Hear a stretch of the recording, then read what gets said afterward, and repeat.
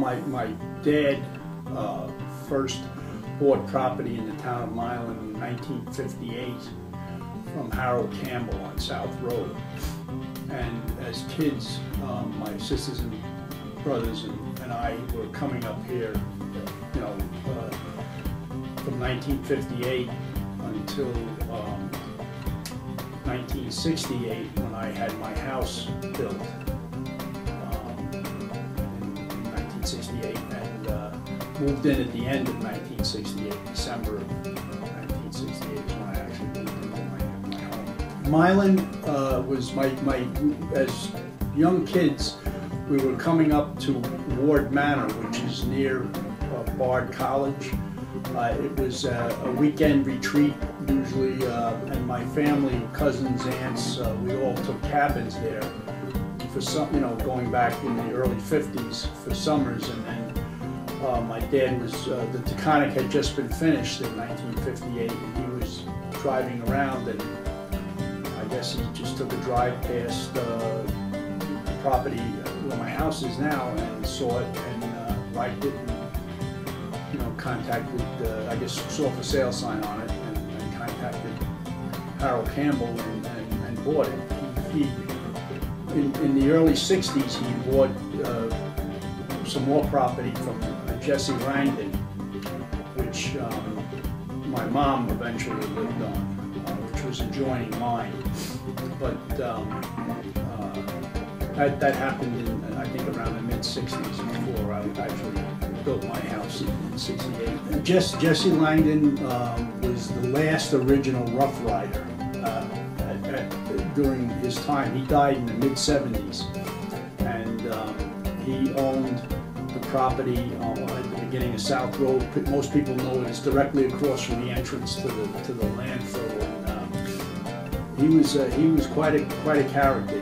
When you shook hands with him, you were so taken by the size of this guy's hands. I mean, your hand would literally get lost in the man, and he was that kind of a guy. He was, when he was with Teddy Roosevelt, he was 17 when he joined with Teddy Roosevelt, and they assigned him as the technician taking care of the horses for all of the people that were the Rough Riders. He's buried in Milan on Milan Hollow Cemetery, off of Milan Hollow. Jesse got around. He was, like I said, he was a sharp guy. You know, I knew him. I can remember going to a town board meeting when they were first when they wanted to put the landfill in across the street from his property, and nobody knew what to expect then. And I remember Tom Odak was a supervisor in those days, and they had a meeting about it, like a hearing to buy the property. And I took Jesse to the meeting. I picked him up and we went up to the meeting to learn what it was about. And it was kind of a funny thing because we're sitting there and Jesse couldn't hear. I mean, the guy was into his 90s in those days. And I'm sitting right next to him, and the meeting is going on, and Odak is speaking, and whoever else is speaking. Jesse kept turning to me and saying, "What's he say? What does he say?" After the meeting, you know, I was kind of outspoken too, because, you know, I was only half a mile from the thing, and nobody knew what to expect. So I had you know, let Tom and the board members know my 2 cents about it. And about a year after that, Tom said, "Look," he said, you had a lot to say. He says, "Are you interested? You want to go on the planning board?" And I said, you know, he says, we're adopting zoning, or they had just adopted zoning. And, you know, we had some things coming up, especially with Carvel, that kind of thing. They were developing Carvel. So he said, why don't you consider going on the planning board?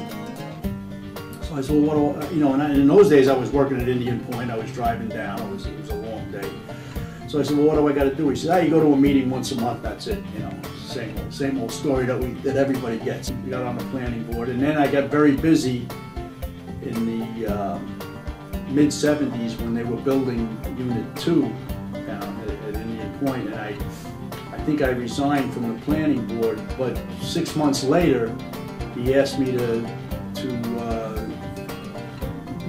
what I considered taking, because I guess the zoning board of appeals wasn't, ZBA was a little bit of a turmoil, so he asked me to do that.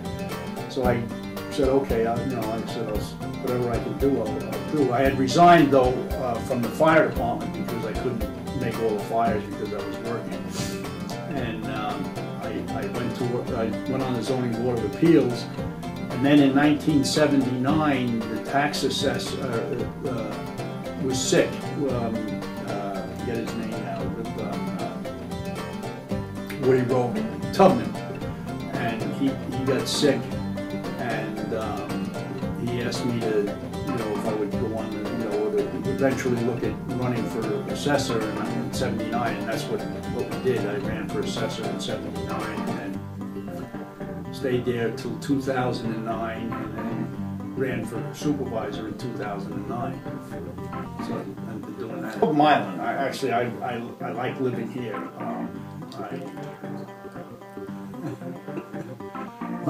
No, I do. I really enjoy living here. Yeah, it's really it's for me. It's not like I get up and say, "Oh crap, I got to go to work today." I enjoy the.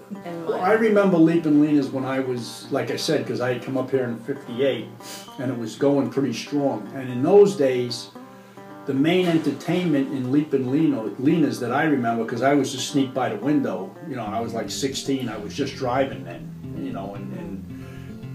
I had my license, and I would be driving by, and Furpo, I don't know if you guys remember Furpo. Furpo played the guitar in Leapin' Lena's, along with Beaver, who was related to Furpo. So, and these two guys were the mainstays in Leapin' Lena's, and kind of like unwind, I guess, and go crazy a little bit would come to Leapin' Lena's. But then in the mid '60s, it burned to the ground. Burned down. Eyewitness News is tracking Irene this morning. I thought everybody pulled together, the board. What we did as a town board was we opened up the town hall. It was our intent to do it and man it and provide shelter if needed for anybody that lost power or flooded out. Because there were some homes that were pretty flooded during Irene. We had the fire department here, we had the highway department, and we had the town board all manning the office up here and keeping the building open, taking turns, and I think we did a good job. And it kind of gave me the idea to turn it into a disaster center, which we since have done that a couple of years ago here in the event that we have another hurricane, significant size like that one. The Red Cross would come in and provide coverage for us now, and food and cots, and the person that comes to mind was Otto Frisky, who was the head of our police department at the time. And this is back in the 60s and 70s, early 70s. And the story that I remember best about Otto was I used to work shift work, and I'd be working a 4 to 12, and I'd be coming up the Parkway, and I would see this kind of dark old vehicle parked off the road. And when I got closer, I would recognize Otto, and he was hoping, I guess, on the Taconic to get some people speeding. And I don't know how he was going to catch anybody in this vehicle, but it was pretty. For me, it was pretty funny. But I know he took it pretty serious. I think we had constables up until the 80s, maybe the early 80s, and then it just got to be too expensive. So and insurance was high, so we ended up using the sheriff's department. I think just the fact that you know, I had some different positions in the town of Milan, and that I would just hope people would think that I treated them fairly and with courtesy. You know, anytime they needed something or they came to me for any information, that I was always available to them.